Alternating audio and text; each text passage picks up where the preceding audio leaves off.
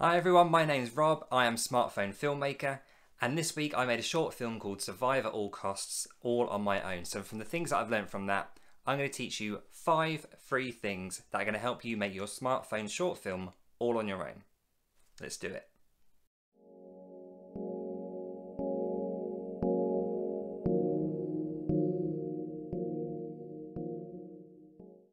So as I mentioned, Survive at All Costs is my second short film, and that's what I'll be relating to with these tips. So if you want to watch that first, so you don't get any spoilers, the link for that is in the description below, so do watch that. Give it a like and a subscribe if you enjoy it.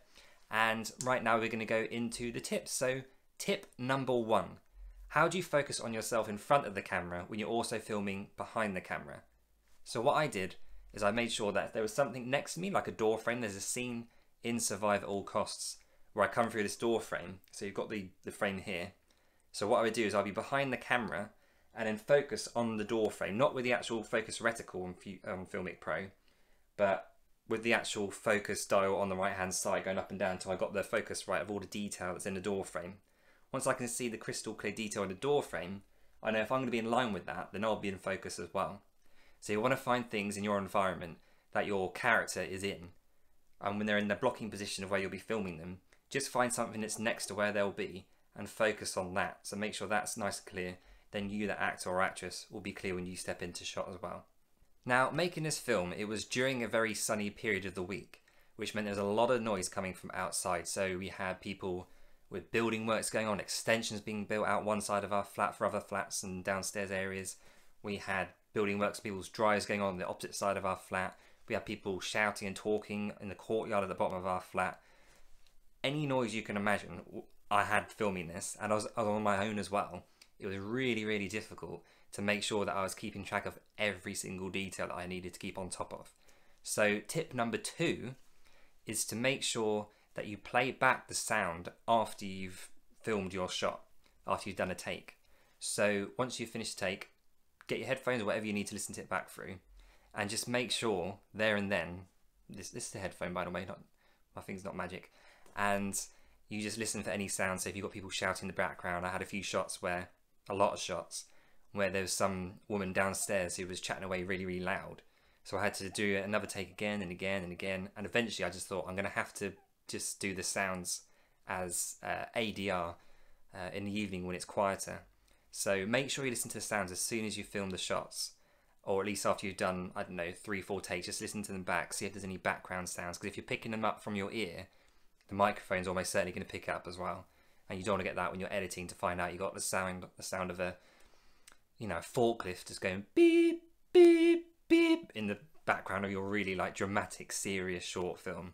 So yeah, keep on top of sound and make sure you play it back once you've done the takes so you don't waste time in the long run. Starting to realise that I've got real strong lockdown hair going on at the moment. So tip number 3 is don't let filming on your own hamper and limit your creativity. Let that fuel your creativity. So if you're filming on your own, that doesn't mean you can't still use really cool, creative, unique shots. So there's a part of Surviving at All Costs where I'm looking through the kitchen for things, food, any kind of weapons, whatever I can find that's going to be helpful for me and my family. I'm looking through the kitchen for things. So what I did is I got my phone on a skinny tripod, like a really small one, just turned the tripod on its side so the phone was like that, and then put it inside a drawer that's like that kind of thin. So you'll see in the short film there's a shot where the phone kind of reveals me as it's pulled out of the darkness into the kitchen from the drawer.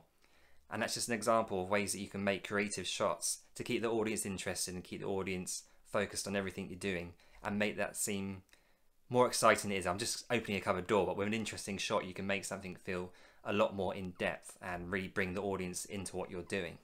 Tip number 4, keep your story the main priority. So in terms of filming on your own and keeping creative, one of the things that I was inspired by for this short film was The Walking Dead. So watching The Walking Dead, I don't know if anyone has, I'm sure lots of people have, the window shots are always really blown out and overexposed. So I wanted to set the scene so that it felt very desolate. It felt like people have lived here recently, but obviously they're not there now. So I had the wind sound effect, which I got from freesound.org, which I'll put in a link below as well, so you can use the sounds there. They haven't got a huge variety of sounds. You might not always find what you want, but the chances are you'll find something you can work with in the meantime. And also there are some really good sounds that I've managed to use for this as well. So yeah, Walking Dead was a really big inspiration for this, and the way they set their scenes as well. Wherever they are, wherever they go, you just have this sense that something can happen, something can kick off at any moment. And even if they're in like a desolate, quiet petrol station, you just feel like something could start walking out from the side of a car. They could get a gunshot coming across. So I really wanted to work with that quietness, that eeriness. So if you're filming your own, keep your creativity alive. Don't let that kind of hamper you, because you can really tell an amazing story with just one person if you've got the right goods to start telling a story in an interesting way. So before I give you tip number 5, I just want to talk to you, as I did in my last film, about what I'm using for the film. So all I've used in this film is my iPhone 6s, which I'm using now to film this, Filmic Pro, which I'm using now, the Video Mic Me, which is here, and finally I managed to get myself a small LED light for my birthday, which is really cool, a VGM LED light, which you see here. I'll put a link for anything that I've used in the descriptions below, so you can use them as well. So that's the equipment that I used to make this film. And now moving on to tip number 5.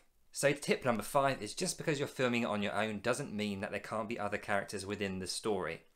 Now with this film, there's a shot that I was really happy with. From Walking Dead, I noticed sometimes they have shots of walkers, whether it's, or zombies as you want to call them, walkers that are in the foreground, and they blur them out. But because you're hearing things, you're hearing the sounds of them, or you're hearing the sounds of them eating things, it still feels really gross and kind of disgusting and eerie.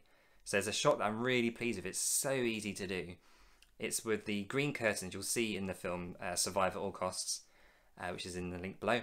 That's there's a walker, a zombie, that's by the green curtains, and it looks like he could be eating something, or he's just kind of like just turning into one of the walkers. And all I did for that was just completely blow out the focus, so none of it's in focus, but hearing the sounds, seeing the shape of someone, gives you that eerie kind of feeling. And because I had the coat over me, it doesn't matter that it's me doing it, because it still looks like it could be someone else. So there's plenty of ways where you could do maybe the shoulder of someone. If you've just seen someone, you can film your shoulder around the corner so it looks like someone's there moving around, maybe talking if your character doesn't talk, so that, you know, the voices don't sound the same. But there's always going to be a way that you can still have other characters in the story, and you can cheat other characters into the story physically without actually having to show a face. So don't think that just because you're on your own filming it, that it has to be 100% a solo story. Also, something else that I did, which you'll see at the end of the film, is when I come out of the door, I look to that side, I look to that side, to show you that there's more than one person that I've seen. That way you're bringing 2 people in. So without seeing anyone, you've seen that he's reacted to 2 people right at the end, who are the gang members who ultimately, spoiler alert, shoot him dead. So there are ways to cheat in other characters, and don't let you being on your own stop you from doing that.